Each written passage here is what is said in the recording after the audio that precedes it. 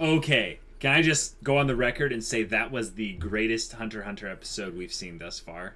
Yeah, that was... Yeah, is there any contest? Which one comes close? None come to mind. I think there are a couple that are kinda close, but not that close. That was amazing. Okay, so I wanted to bring this up because I said I would mention it in the discussion. Yeah. I think the reason why Killua specifically killed someone that he knew that he could kill that wasn't his brother was because he didn't believe his brother saying that he wouldn't kill Gon. When he did that, he's basically saying, I don't want to give you any reason to doubt that I am a killer. I will not seek relations or friendship with Gon. I'm going to disappear and be done with this. Yeah, all right. And by doing that, he takes by making his brother think that he had destroyed him and defeated him mentally, he took away any desire he might have had to kill Gon at any point in the future. Right. He, in a way, was protecting Gon. Yes. He doesn't know, I would say, what his brother would do. Right. But he's upping the chances of what his brother won't do. Yeah. So, in this instance, there's no way to really tell, and I don't think they need to bring it up specifically until we see Killua again. But because Killua's such a big character, like, there's no way he's out of the story. No way at all. He'll probably disappear for a little bit, but he'll probably make an awesome, return. He'll make an awesome return, but the question is, directly after this, is there going to be more kind of what it means to be a hunter stuff? Or will they basically be kind of given an open world kind of quest thing where it's like, all right, now go do things that, would make you a better hunter. And one of the first things they do is they're like, Killua, we're going to go find you. Yeah. You are our friend. Yeah. We don't care if you don't, you're in despair right now. We're going to go find you and we're going to make you understand exactly like how we feel. Sure. Because I think Gon has enough magnetism around him now to make him one of those main characters that brings a group around him. Right. Especially since they are all friends, even though it's mainly Gon and Killua being friends. Leorio and Kurapika still consider Killua their friend, I think. Killua. Their friend. So it makes sense for them to go with Gon. It makes sense for them to go with Gon, but also it's more than that. Each of them have individual reasons. Kurapika, I think he actually sees that Gon is someone that is not, I don't want to say just special, because that's too catch-all a term, but there's something different about Gon that he's not fully sure about yet. I think Leorio feels like he owes Gon a lot. And also believes a lot in Gon as a person, so will stick around with him as well. And also, he probably wants to form a group at some point in the future, so why not pick this group anyway? Sure. But going specifically after Killua, I think might end up being more of a Gon-specific thing. Right. Because Leorio seemed to have some issues with the fact that, Killua did attack his own family. But he gave one of the best lines of the whole episode. That was fantastic and amazing, and I absolutely loved it. And I'm so glad that they are basically giving Leorio a way to really contribute to the group, even if it's not like combat, right? Right. Or comic, especially since it's not comic relief. As well. Yes, absolutely. Now, we should have made that a slap bet. We should have. But, considering that it wasn't even really a tournament... Well, we couldn't have known that. We couldn't have known that. We couldn't have known that it would end the very next episode. Okay, hold on. So, I've never seen a tournament of sorts that was go 2 this episodes way. long. Well, not only was it... I think I've seen some that are shorter than this. In terms of stuff Really? There. Yeah, just in terms of actual runtime. Oh, okay. Yeah. Wow. But the idea is that this whole thing was one fight. I don't count any of the rest of those really fights. They were a bunch of conversations and a recap part of it. Yeah. But they did it in such a way to really exemplify the dramatic differences between each character. So Jacob was able to get the one prediction right because he read really well into that part where he's saying that Killua was serious. He wouldn't fight Pokle because he doesn't find it to be an actual worthwhile fight. Right. And he has a lot of confidence and a lot of maybe ego about himself. Which really is unfortunate, because if he had it wouldn't have happened. That whole thing. That whole thing would not have happened. What if Netero knew, and he intentionally set up the brackets like this so that that encounter would happen as a way to test them? Okay. All right. Because here's the thing. They said in the 4th phase that they had people watching them, right? Which means that the Hunter people saw Gitaraker's other form. But they wouldn't necessarily have known who that was. All they have to do is, if this is a world with, you know, modern technology, which it seems like it shifts in between having modern technology and not so much. If it is, though, all they had to do was do a quick Google search. Sure, just take a picture and be like, oh, right, who is this? Yeah. And if the Hunter Association or whatever is as big as it is and as notorious as it is, all they have to do is take that picture and go, we have someone who's an imposter potentially. We need to know, make sure this person isn't dangerous. And go, oh, this person's very dangerous. This is of the Killua family, or whatever Killua's last name is. This is of that family. We're a family of assassins. And not that they would necessarily mind all that much. Right. But then Netero goes, oh, I'm going to organize the brackets. It's logical to assume that Netero knew. Right. Yeah. I'm going to say my favorite phrase, to some extent. It's not beyond a reasonable doubt. Like. Correct. Yeah. But we're also making the accusation, so you don't say, I think this is happening not beyond a reasonable doubt. Right. Yes. The negatives and the positive doesn't really fit. Now here's something that I find... So, if you recall, when we first started watching this show, I pegged Killua as a kudere. You were right again. And totally is. I think that's a perfect representation of a kudere. They literally were like, his brother was typecasting him and saying, no, you have to be a kudere. Yep. And he's like, but I don't want to be a kudere. He's like, but you have to be. You have white hair. You have white hair. You don't feel emotion, and all that stuff. And it was one of those things where then we got to see Killua feel emotion very deeply, and it was amazing because we didn't. That's not something we normally would see. Right. Oh man, it was like, well, the funny thing was when I was talking about it, kind of in the discussion of the episode and stuff, I mentioned the idea that we would get, this will delve into Killua's backstory, and in a way, it was with it being the brother. But it wasn't, because this is kind of him in a new form. Because as his brother knows Killua, he's just a killer. But Killua has changed so much just by being friends with Gon for this amount of time during the Hunter exam that I think this is something that the show is trying to put in as a theme, is that it's not the power of friendship that's going to like bring the villain into the good side or something like that. It's the power of friendship that keeps people on the right track. Right. It makes them know who they truly are. Yes. Friendship brings people closer together and closer to their identity. Yes. So Killua is in an identity crisis stage. Right. He attacks his own family and runs away. Yeah. He bumps into Gon through the Hunter's exam, and they just connect. Right. And imagine what's going through Killua's head.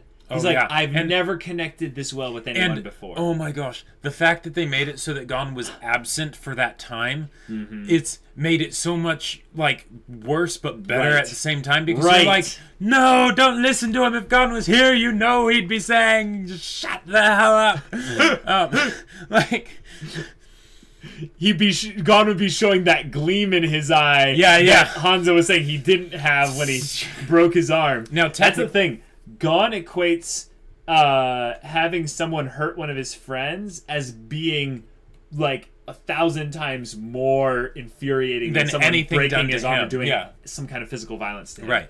Which I think is it's an indomitably it's a trait amongst shonen protagonists that is very common. But it's being done so well here. I would say that's not. You can't even necessarily relegate it to a trait for shonen protagonists. I would just say people in general. If someone insults you, you might be able to laugh it off. Maybe you can't, whatever. But if someone insults your mom or your best friend, if someone insults your best friend, you'll be like, what the hell did you just say? There is that. I didn't want to make that connection because with those, it's generally a one-to-one reference. Sure. This isn't a one-for-one thing. There was no no direct mirroring because one was physical violence and the other one was more emotional attacks and stuff like that. But I would say it still kind of holds true. And it is that they're both attacks. So yeah, you're right. It's like attack me all you want. Oh, you attack my friend? You don't touch my friend. You die. Yeah. I kill you now. Yeah. I really like that they made the whole episode basically a set of conversations too. Yeah. One of the things that's I'm noticing to be more and more common with this show as it goes on is that they don't need to have fights for it essentially to be a good episode. And this episode did have fights. Technically. Technically. But they weren't fights in the sense that, shonen fights. Right. And even then, the fights were won by not really conversations, but won by Hisoka just whispering something in their ear.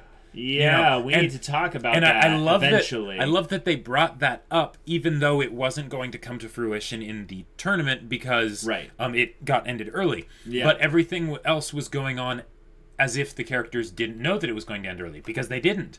And a lot of times when you're making stories, if something like that is going to happen, because they don't want to basically waste any time, even though this actually cleverly gave them additional time because it made the fights shorter,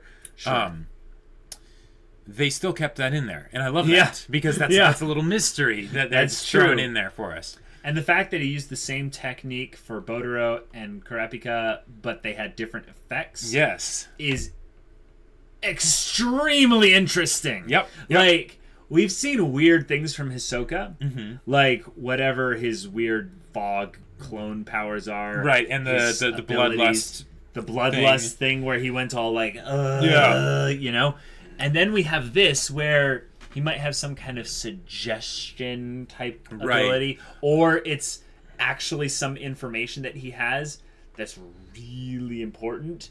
Sure. But we are not meant to know what it is right now. Yeah. Do you think that before he did the same thing to Botaro, did your mind go at all to the whole Phantom Troop theory we have? Because mine did, but then once he did it to Botaro, I was like, okay, this has to be something else now. I was suspecting that something like that would come up in like his fight with Kurapika, but it didn't. What I was actually suspecting that basically Hisoka was saying that like he was going to do something terrible to some future person or something like that. Oh, maybe he wants to actually kill some of the Phantom Troop. Right, or whatever. Kurapika's like okay, I surrender, or... Well, wait, no, he surrendered. Hisoka surrendered. Yeah, I still don't know. What did he say? So maybe he was just telling Kurapika, like, I'm going to break Leorio or something like that. And then he surrenders so that it's like, yeah, now I'm moving on to the next one. And then he basically said maybe something similar to Botaro, and Botaro immediately surrenders before Hisoka can. That way. What if he knew about the whole thing with Gitaraker and Killua ending in such a way that he just didn't care about how the fights went? Sure. Yeah. And maybe he's telling them, Gitaraker is gonna kill someone, so don't worry, this whole thing's over anyway. And he surrenders. Sure. Okay. Yeah, I could see that. Something like that. And by having him surrender first, right, that's basically his way of saying, no, I surrendered earlier, because like that's how you know I'm legit. Or maybe then he goes up to Botaro and he's all like, if you don't let me win, Botaro's going to kill you. Or Gitaraker's going to kill you. Sure. At the final fight. Sure. Yeah. Actually, that doesn't work either, because then all Botaro just has to do is beat Leorio, which sounds relatively easy. Yeah. I don't know, because everything I come up with of what he would say, I don't think they gave us really any hints other than the two people that he chose to talk to being so vastly different and having different results. Maybe there was something that we could extrapolate from that, but I can't figure it out. Yeah, they'll probably reveal what it was, in due time. Because you think automatically threat when it's something to where they lose, but then it's the fact that he forfeits with Kurapika.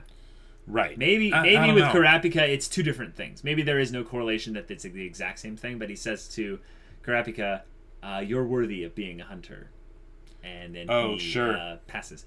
And then he goes to Botaro, and he's like, you're not worthy. I'm going to kill you. And he's like, okay, I surrender. Sure.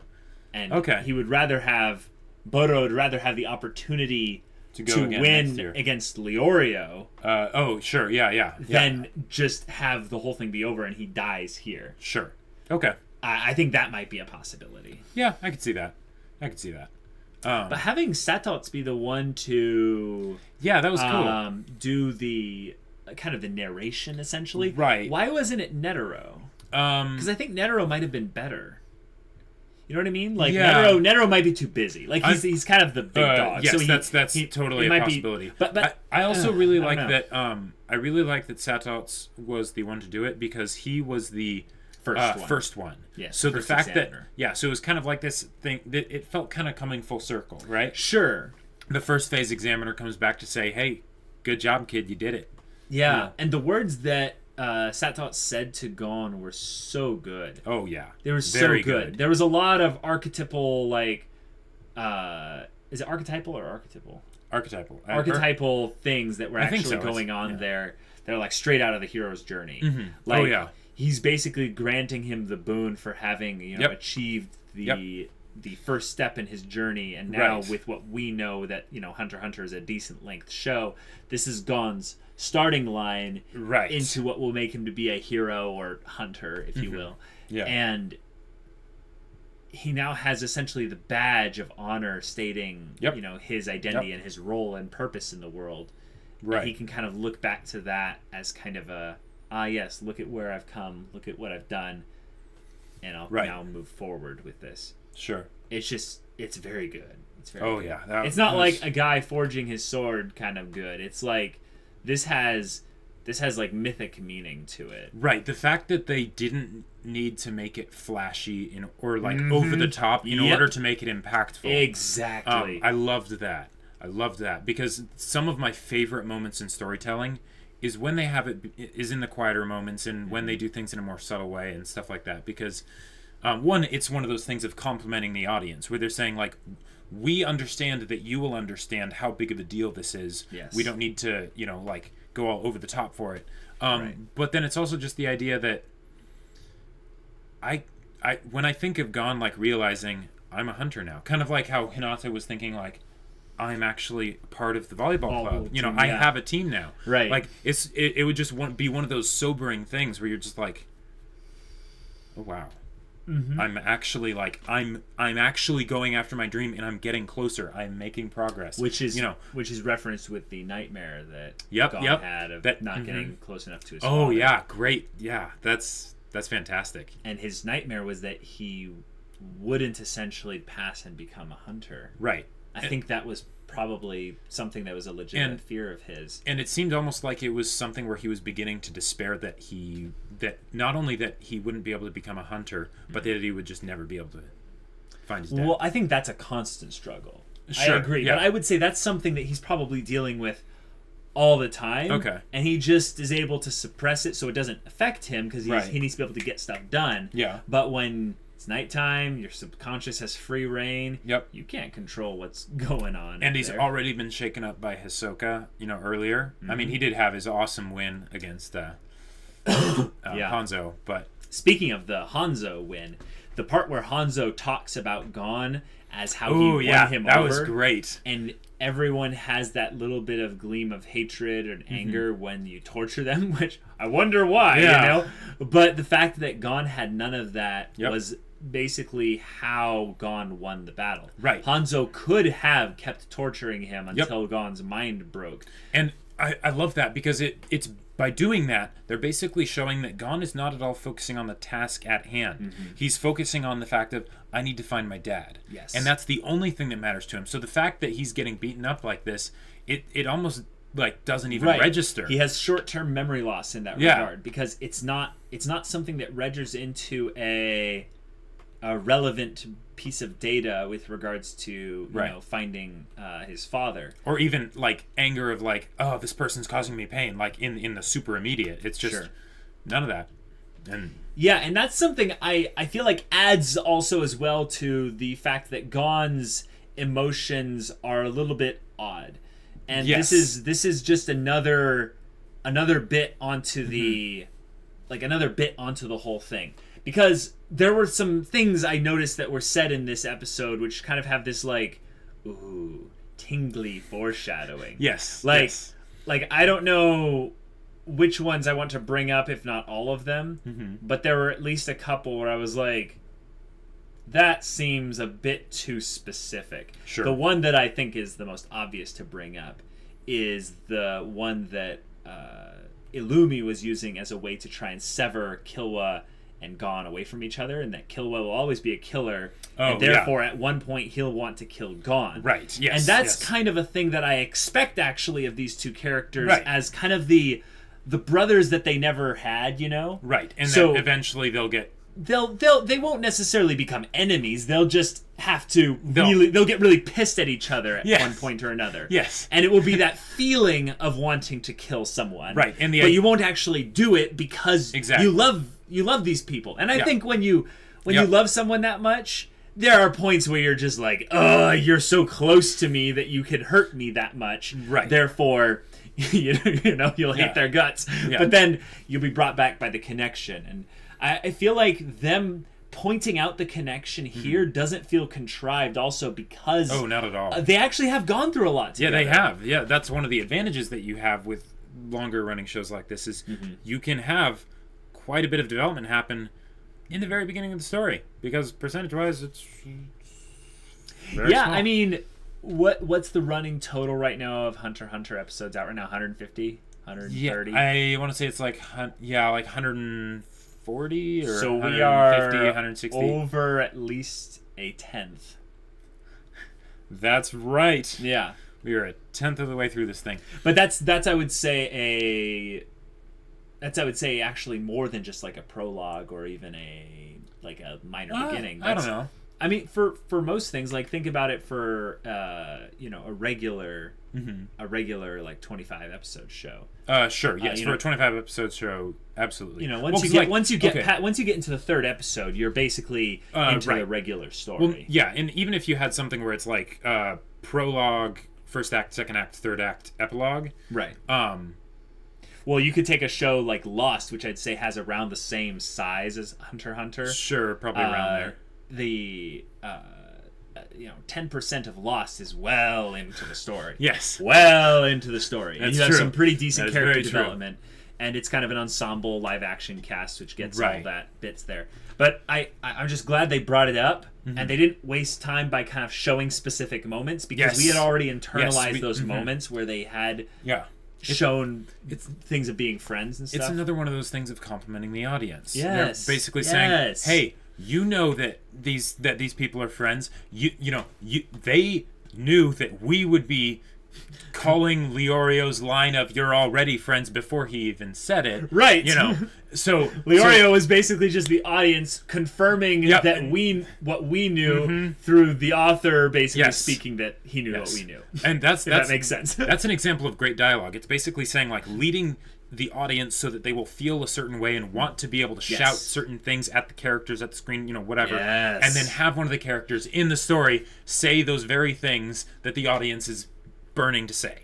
Right, and it's not ones that were like, just say it already. It's right, one of those it's like, no, this like, needs to be said. This better be said. If this isn't said, I am going to be pissed. Yeah. Like, okay, so Netero seemed very calm about the whole idea of the killing and the whole following the rules and whatnot.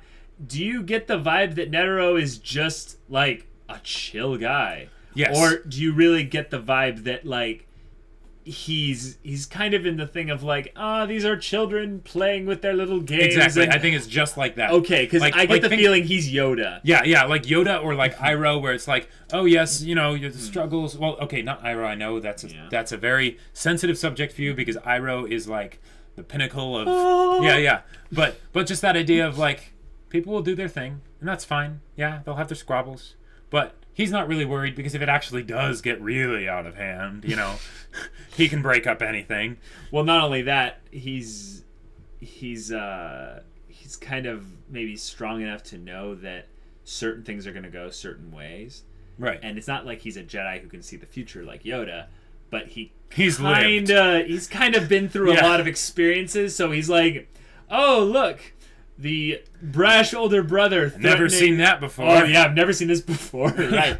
Yeah. The idea that Netero is experienced and wise enough that he doesn't feel the need to intervene with all his great power. And I would say that Netero is old enough and wise enough to know that it's best if he doesn't intervene with his great power, because the kinds of struggles and conflicts that people will have are things that they should go through on their own strength. If there's constantly this safety net thing, then people don't learn, people don't grow, because it's specifically the hardships that make them do that. That's very true, I would say. You almost see this in the extreme instances of a very over-the-top heroic hero and a very villainous villain, where they constantly feel that need to control the situation by meddling. There's the positive side of it, where you get the hero that wants to save everybody. Yeah, exactly. Yeah. And then you get the villain who basically wants their will imposed in every single scenario that they are even particularly like tiny amounts of involved with. So yeah, Azula, or just other great villains out there.